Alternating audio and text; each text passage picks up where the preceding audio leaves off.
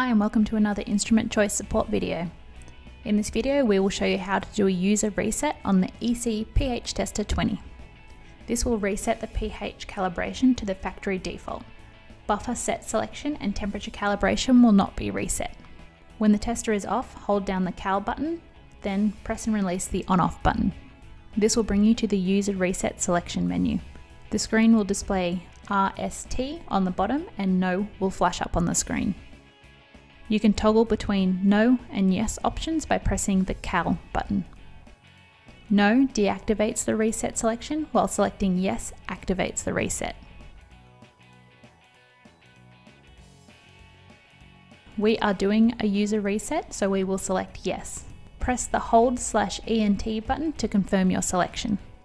CO will appear briefly on the screen, then the device will proceed to normal measurement mode.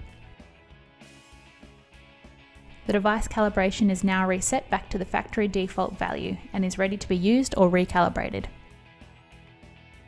We hope that you found this video helpful. For another video on how to calibrate the EC-pHTestr20, see the link in the description. Thanks for watching!